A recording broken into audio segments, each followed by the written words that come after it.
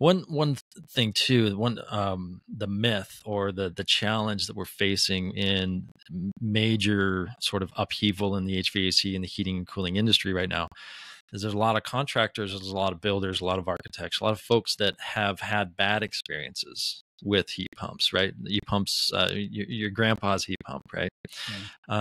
And what is different now, I would say the main difference in the technology is what's called an inverter-based heat pump, right? So think of if you had a car that was front wheel drive or single wheel drive or something like that, and you've had that for your whole life, you drove it when you were a kid and you've had it for most of your adult life.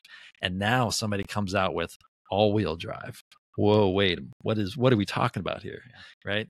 Yeah, you can drive that front wheel drive in the snow, in the mountains or what have you, but all wheel drive in the mountains is a game changer. You put studded tires or all, traction control, et cetera, and so on that all wheel drive. It's just a completely different reality. And I would say that's akin to the difference between the old heat pump technology and the newer inverter based heat pump technology.